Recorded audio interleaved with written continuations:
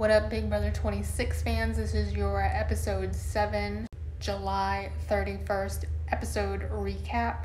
If you want more of this, make sure you're following. The episode starts with a recap of actually last week with Angela's HOH reign. Then we roll into a segment with Quinn and him showing us all the different alliances he's in. He does confirm to the viewers that he is only actually truthful to Chemo and to Core.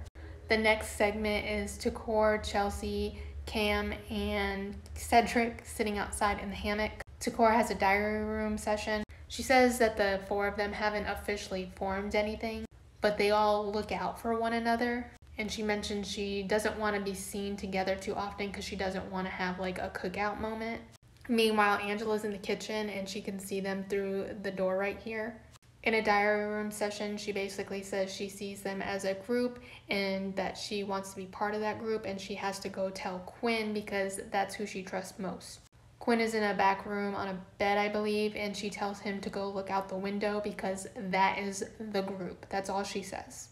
Quinn doesn't think anything of it at first, but then it kind of rolls in his head.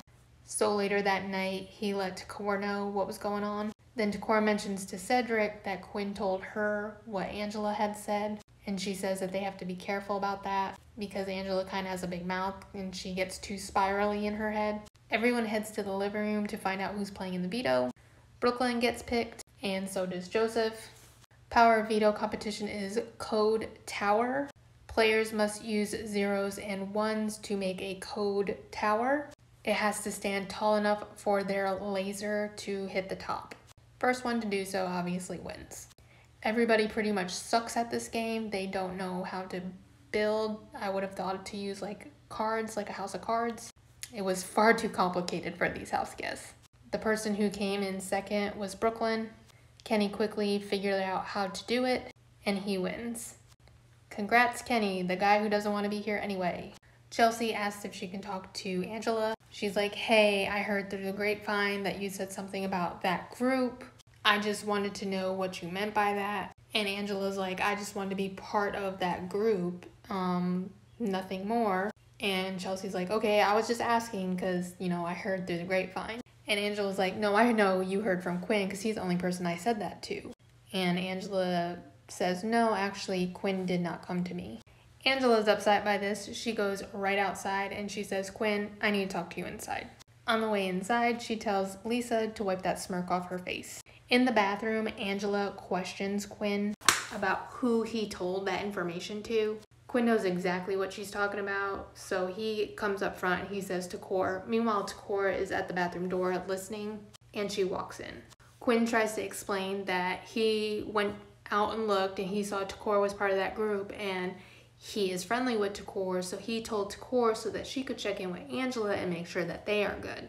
Angela says, no, something doesn't add up. This doesn't sound right to me. It doesn't make sense. Core sits down next to Angela and she tries to explain to Angela when you group a group of people like that together, like in seasons past, Angela completely cuts her off and says, no, don't say that.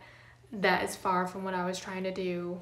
Core again just tries to calmly tell her how she's feeling and what it can be perceived as. And Angela interrupts again and is crying at this point. Core, frustrated, leaves.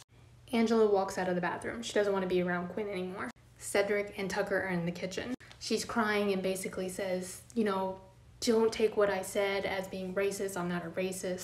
That her comments were the farthest thing from being racist. Cedric says, I don't think you're a racist, and he hugs her and he tells her to breathe and calm down, and it's just the house, it's the game. We see her walk into the diary room still visibly upset. At this point, Tucker tells Chelsea that he'll take one for the team and he'll volunteer to go up as a pawn.